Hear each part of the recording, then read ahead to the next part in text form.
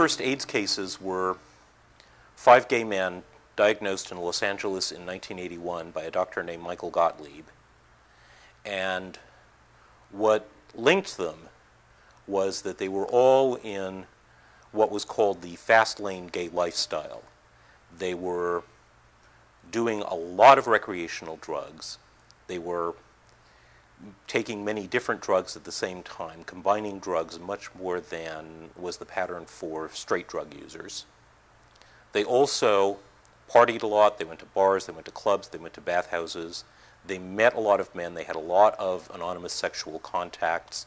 And as a result, they were exposed to a lot of the classic sexually transmitted diseases like syphilis and gonorrhea.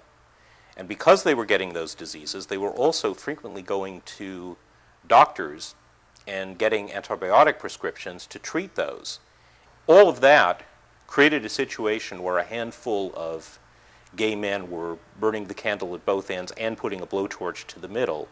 And it's no wonder that after a while their immune systems started to collapse and they started getting sick in these unusual ways that previously had only been seen in older people whose immune systems had deteriorated from age. I remember reading in the Wall Street Journal in 1996 a May 1st front page article. I couldn't believe it.